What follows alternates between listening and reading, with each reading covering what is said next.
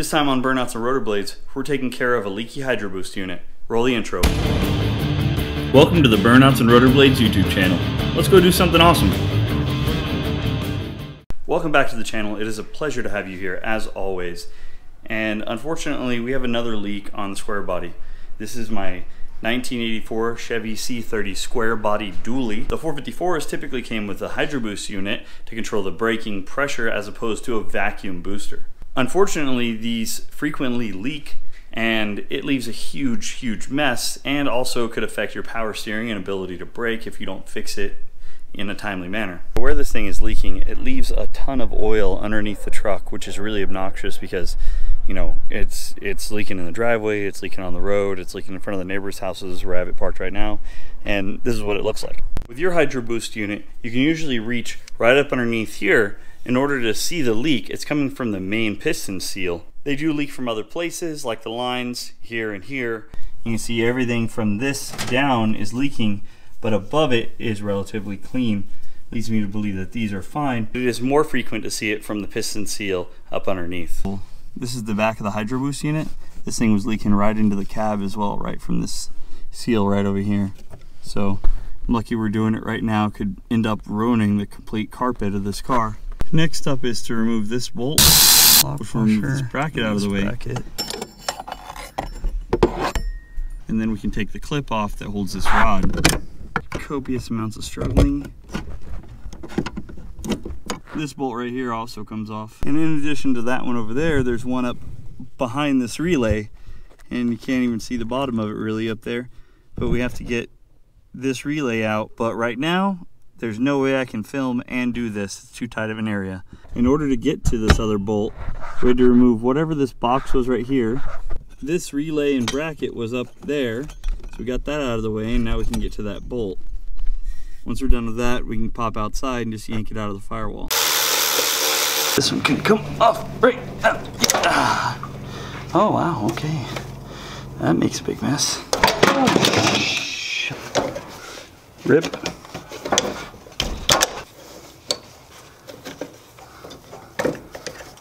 This is a perfect job for some Harbor Freight zip ties, because it only costs you a penny and it keeps it out of your way. And we can just pull this guy forward. This guy should just come right, and it doesn't. A gentle no. How about some subtle coercion? Oh, come on now. Oh, just everything went. Okay, let's get you. Now we can take our Hydroboost unit out. Our replacement hydraulic booster comes in the form of this Cardone unit, 52-7307. And if we put these two side by side, they're pretty dang close. We're gonna have to transfer over this piece here. We do need to pull all the stuff out of the other one. It looks like that, and put it in this one here. While removing the star washer, the Hydroboost unit slid out of frame, but if you're just slow and patient with it, you can work it out. I did bend it a little bit, but it didn't break. This is a little bit tweaked, but we'll just put it right back whenever we pop it in the other one. We're gonna put our plunger with our spacer in there, our spring on top of that. Then we have to get this star washer down inside of this groove right here. So we're just going to slide it in the spring, and then I'll use a large socket.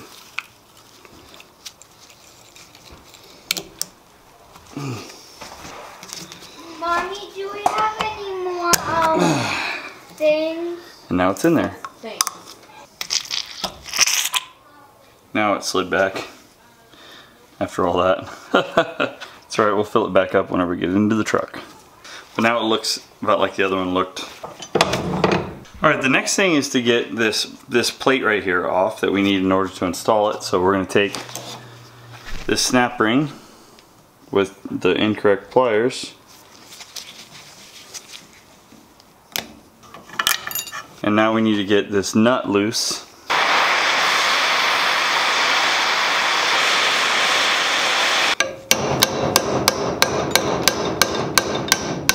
I'm winning. Ha! Can't be stuck if it's liquid. This part hot? Yeah, that part's hot too. Guess what? Still touched it. Whoa. Hey, you. Ah, no! Keyway's over there. Keyway's locked in. Okay.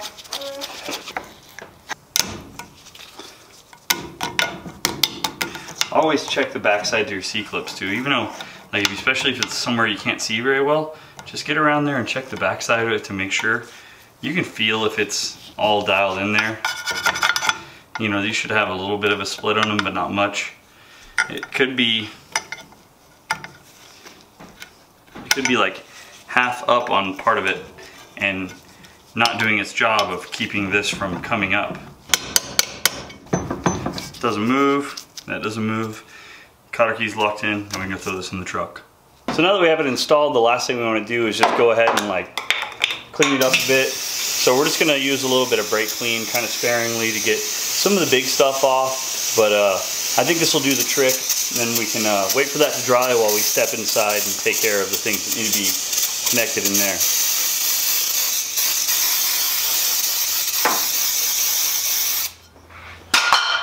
After a not insignificant amount of swearing, this bar is put back on that comes from the Hydroboost unit. The cotter key that's underneath there goes on.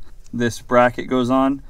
You tighten it down with this bolt, which is the same size as just a bolt that goes through, so it's not captive. We needed to remove this AC control box in order to remove this relay in order to get to the other bolt that's over here that's behind all that stuff. So all that stuff's back in, and the brake feels good. I tested the brake lights. I just moved it forward and made sure the switch actuated. The wife verified that it is indeed working. So now we can go top up our reservoir and turn on the truck, make sure everything works. Now turn the wheel all the way to the left and all the way to the right.